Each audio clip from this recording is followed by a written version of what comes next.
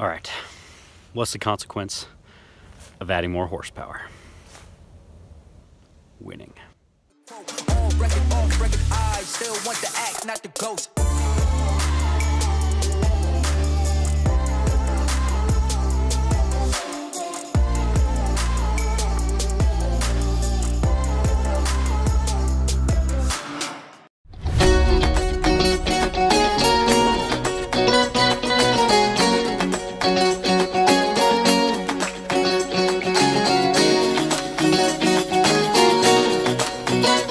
My number one question that I get when I go to any kind of airfield or anytime somebody sees my airplane, what's up with no cowling?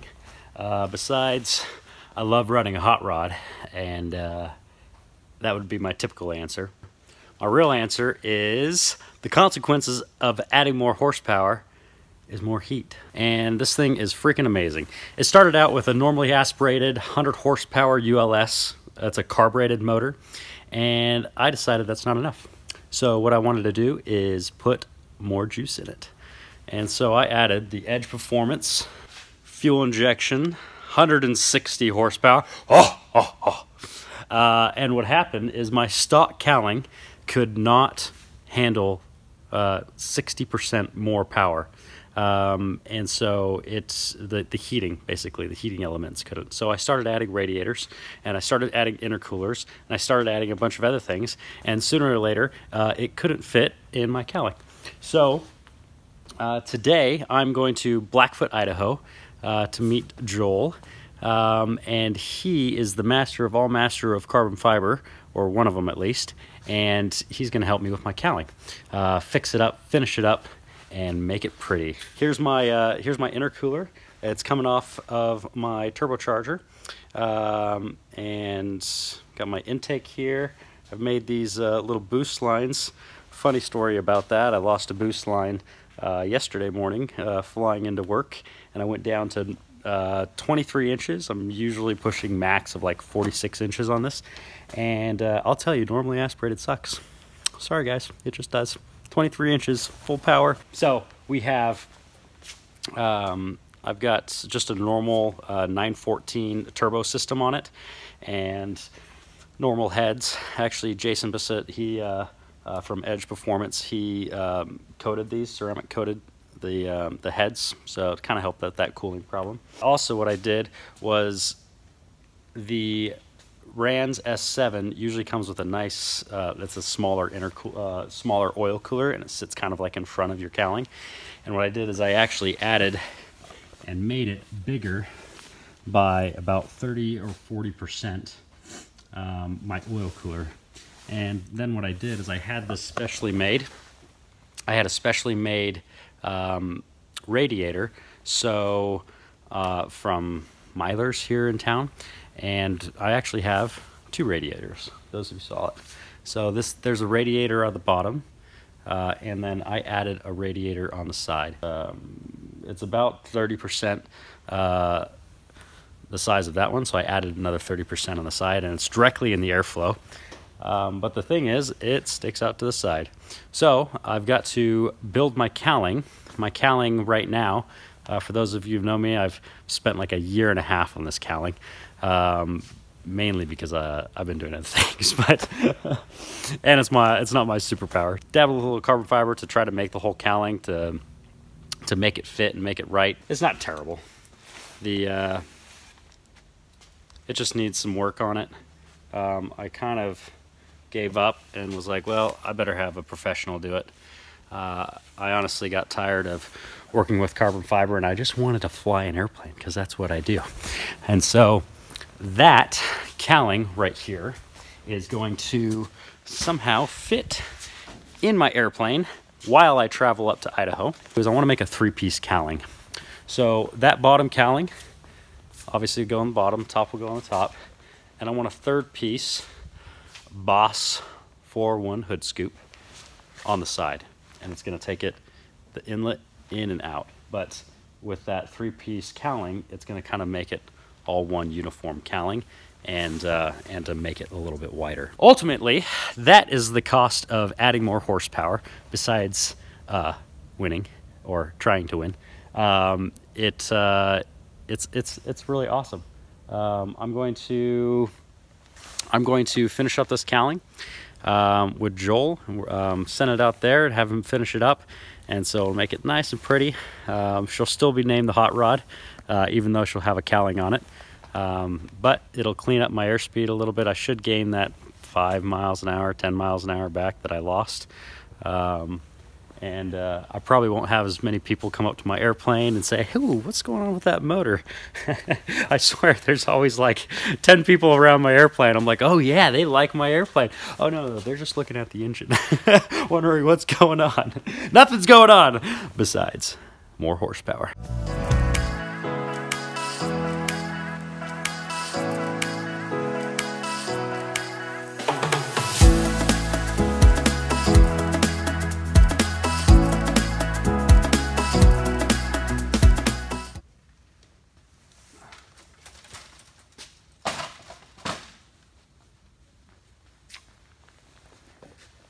All right, the one problem I have with trying to fit a cowling, the width of my airplane, into my airplane in the back, is that it's the width of my airplane. So I feel like what I'm going to have to do is take out my rear stick so it doesn't impede as I'm flying. So 2 sticks. I'm going to have to take that out to fit these big boys in.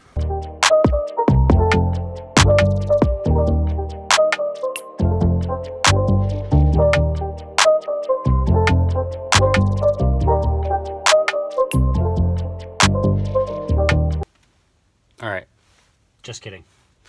That's gonna be a lot harder than I thought it was gonna be.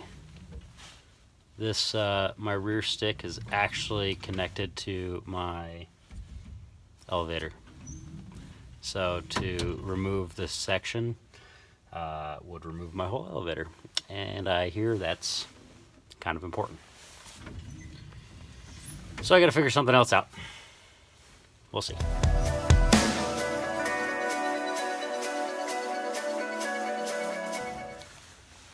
Zip ties are my friend, so I'm going to kind of zip tie this new payload down, make sure that I can have my control surfaces free and correct. That would not be good, so gotta make sure it's secure before I take off.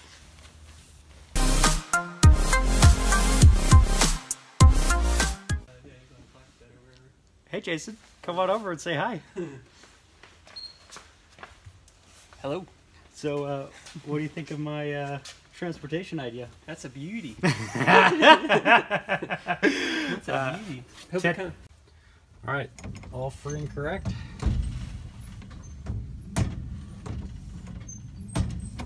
Just the way we like it. That little stick back there is important for it to be moving nice and freely, or the airplane stops going the direction I want it to. So that was important to tie it all down. All right, let's see if this works. Oh yeah.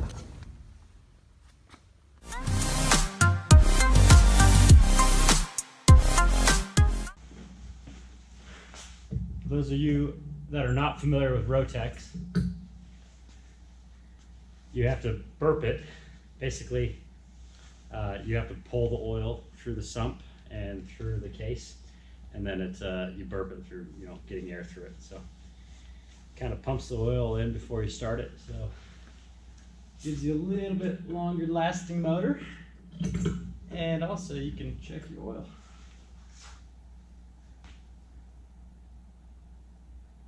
I'm gonna add just a ditch.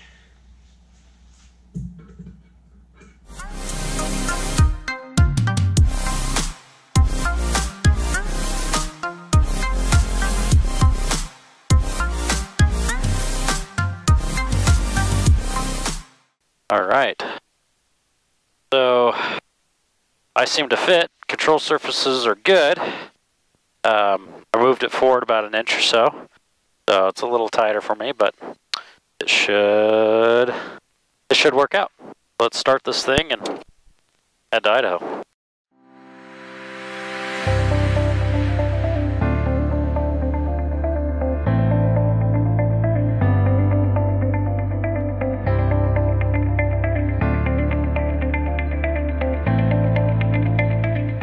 One last good control check. Oh yeah. Alright, good to go. All set. Let's go to Idaho.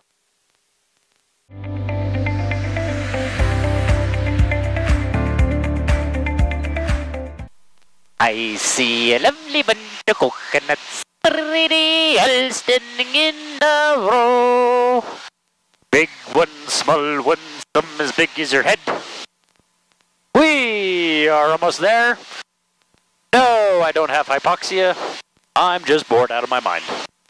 Not really. I'm flying airplanes. Well, I love Idaho, and I love Utah.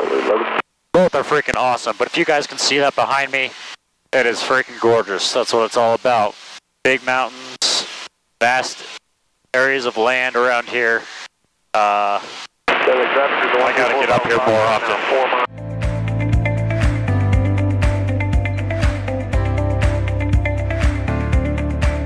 Well, I'm here at Joel's place. Hey Joel, how you doing? Fantastic. So, we made it. Getting out of the airplane now. All the baggage / cowling made it alive. I was 2 inches shorter with that seat, but I still made it. And now I'm with my favorite person. How's it going, Joel? Hi. So what do you think? We think we can make this nice and pretty? Oh yeah. Yeah. Good. Awesome. Let's put her inside. Make that happen. See what we can do. All right, now the fun times, we get to take the cowling out. A lot easier going out than it is going in. Hopefully. Hopefully.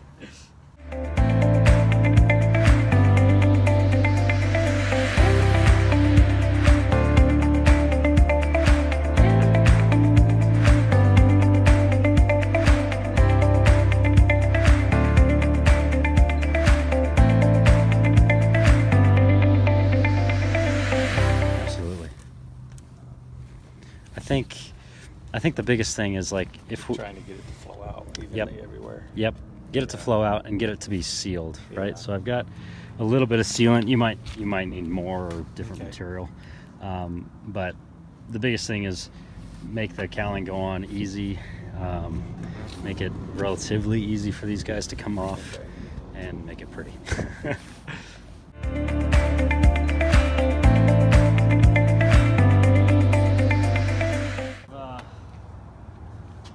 You know, kind of made it somewhat so that trying direction. to get this a little more sealed here too? Yes, absolutely. So this is all just coming into that, and it's sealed coming out here too? Yes. So no air can get inside the... Exactly. So basically, I'm not married to this NACA. Okay. So if we want to, and I'm not married to this at all, right? So that's where the exhaust is going to come out, is right here. Okay. Now, if this doesn't have to be a NACA, it could be almost a kind of like a round scoop or whatever you want to do. Okay. But I think the biggest thing is when we put this on is to make it seal here, right? Seal here, seal here. So it's going to be kind of a weird jagged. This is all going to, from here on, it's just going to stick out. There won't be anything. Next time I'm back here, this should be even prettier. All right, so I've got to take the long way home. Something with 4 wheels and no wings. I don't know if this is really acceptable, but that's what's going to happen. So I'm dropping it off here with Joel, and it should be good. I'm excited for him to have his handiwork in it. It'll be really nice to get a cowling on that airplane, smooth that all out, and make it look nice. So we'll see you guys on the road.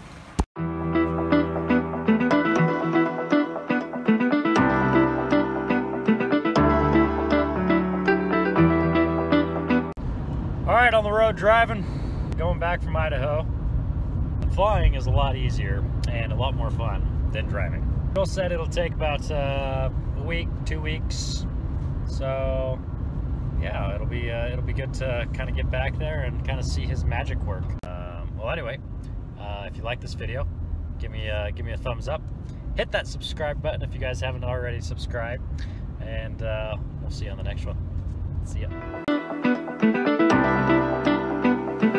I see a lovely bunch of coconuts, fiddly-dee, all standing in a row. Big ones, small ones, some as big as your head,